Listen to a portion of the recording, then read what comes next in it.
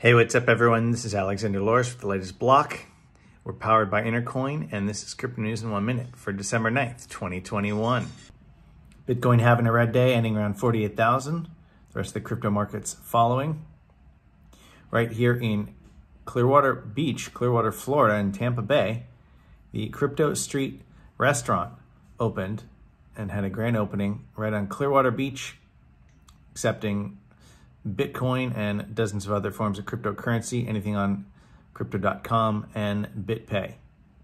An annual report from CoinMarketCap.com showed that 74% of its users were men, 26% women. Meanwhile, user count by nation, led by the US, followed by the UK, Germany, Netherlands, and Vietnam. That's all for today. Make sure to like, follow, and subscribe at Alexander Loris, at The Latest Block, and at Intercoin.org for the latest news and updates. Have an awesome day. Bye.